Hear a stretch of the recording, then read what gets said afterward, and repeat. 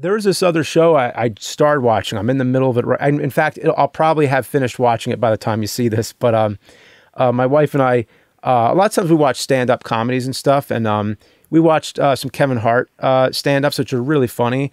But he has this show called True Story. And it's not a comedy at all. It's like a dead serious, like Breaking Bad style, whoa, like murder thriller suspense series.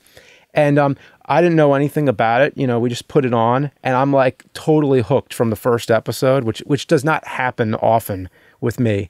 But you know, I'm not going to spoil anything about it. But it's basically like your average, above average. But I mean, typical of like plot wise, it's typical to like any of those stories, which is about where, you know, it starts with a dead body and they got to cover it up, but it gets worse and worse and the stakes keep getting higher as it goes on.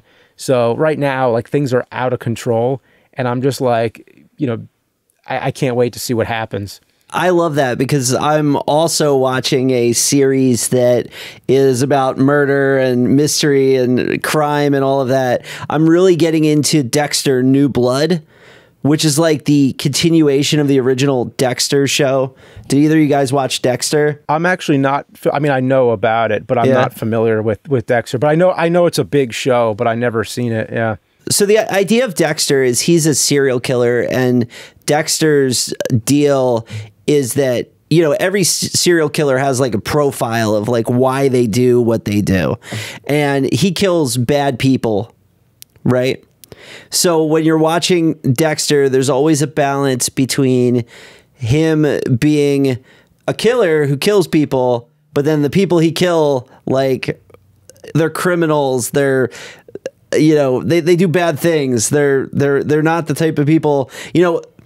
In the show, several of the people he killed were actually other serial killers, right? Yeah, it's the kind of thing where like everyone's a bad guy. Like, not like to bring up Sopranos again, but it's kind of like you're rooting for him, but you really shouldn't. So the show got to the point where it kind of had to go off the air because the stakes were just so high. And now it's been several years since it went off the air and it's back and it feels great. I mean, Dexter's older, obviously. His son finds out where he was hiding out in the first episode. And, you know, it's different because the original show took place in Miami, but this one takes place out in the mountains somewhere. And it's very different seeing the character in this like small town setting rather than in Miami in this like big city. But, you know, my wife and I are watching it and it's been great to watch. It sounds like something I'd like. I think you would. Oh, cool. Did you have to start from the, you know, beginning though? There's a lot of callbacks. Probably There's helps. a lot of callbacks. This show is for people who have seen the other one, but the good news is with like streaming, if you wanted to see it, you'd find it, you know? Well, that's a big thing now. Now you have, like to bring up The Sopranos again, now you have Many Saints of Newark. Yeah. Like a lot of shows are either getting rebooted, movies, new seasons, all that stuff. It's kind of, you know, it's kind of like a renaissance for that kind of stuff. I'm sorry, other than the references, like, oh, that's Christopher's whatever, It's that's different. this guy. Many States in Newark didn't do it for me like Sopranos did. I love Sopranos. I've probably watched it 3 or 4 times all the way through. I want to see that. Many States in Newark, it's okay. It's not bad. So a lot of people told me if you like Breaking Bad, you got to check out Better Call Saul. Now, a lot of people warned me it's a lot slower, but I was like, you know, I'm fine with that. I'll check it out. And it's been a while now since I've seen it, but I caught up when like season 4 was going on, I think. So now I think it was season 5 was the last one. So I basically started watching the new ones as they were coming out.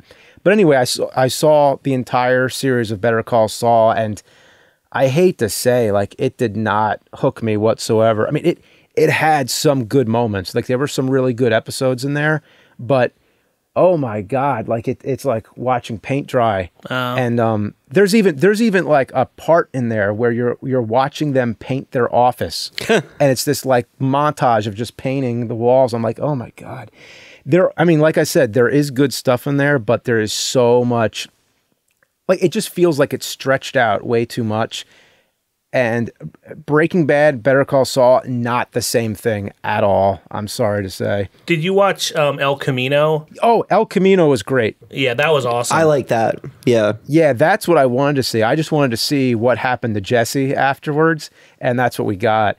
And I really love the vacuum cleaner guy. Is so interesting. Like, how does he do the stuff he does? How does he erase their identities and do all that? Like, he's such a mysterious character. It's a shame the actor passed away. I think the day El Camino came out, actually. Actually, yeah, that was a shame. He was in a lot of old TV stuff and everything.